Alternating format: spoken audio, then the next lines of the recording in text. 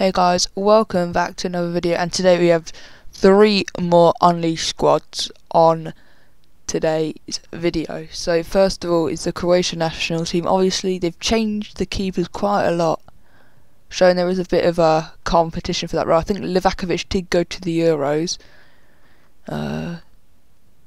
Domagoj Vida, I remember as a name, scoring, I think it was against Russia in that 2-2 draw, which they won on penalties. Dejan Lovren of ex-Liverpool, Gvardiol of that club that I've heard of, but I forget its name. It's the Croatian one that Modric used to play for. Stanisic, I've been playing Football Manager, and he has been proven key to me in my Roma one.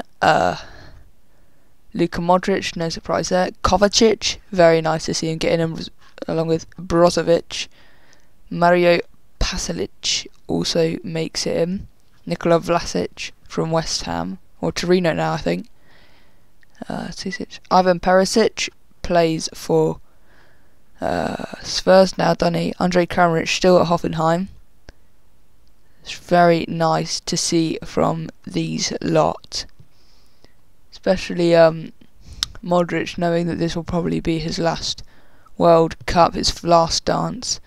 And here we are, the Swiss national team came out a couple of hours ago. They've only chosen one keeper. That can't be right, can it? Anyway, I'm gonna look at this guy. Biskia.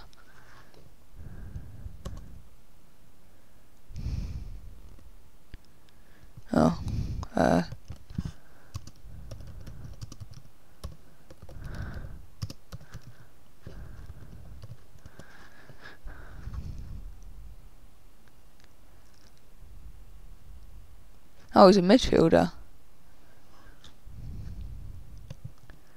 I don't know why they haven't got their keepers in. Jan Sommer. I can't see a Jan Sommer in there. I'm quite confused about that. Or they have Granit Xhaka and Zakaria there. Gregor Kobel, I can see one keeper. Fabian Schär, Hasan Seferovic. I think he got that goal against Brazil. Coutinho scored a banger. Xherdan Shaqiri also scored in a 2-0 victory, I think, for them. Jan Sommer, there he is. The Brilso centre mid from Frankfurt. He got a really nice footies card last year.